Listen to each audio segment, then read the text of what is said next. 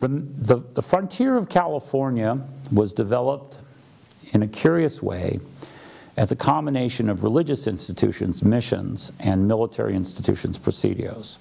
The two pueblos of California were really not in the normal sense that we talk about the development of towns, a part of the Spanish-era milieu. And the reason for that is that both of the Pueblo of San Jose and the Pueblo of Los Angeles and Branciforte, which was a briefly occupied experiment, each one of those was essentially a military community of farmers associated with a presidio.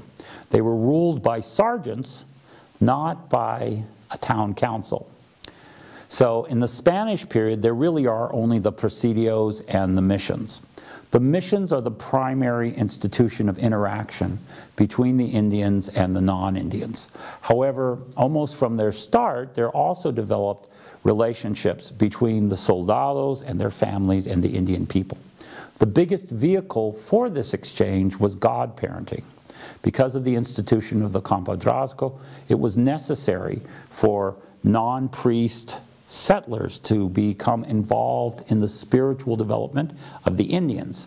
And what it did was it established padrino relations, so that the Indians would have expected from their godparents certain things, including gifts and support for religious celebrations like First Communion, for example.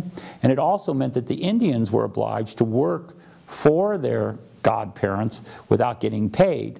And there was gift giving, there was matchmaking, a lot happened to this mechanism. So we know that these communities were integrated together, even though legally segregated to a very significant extent.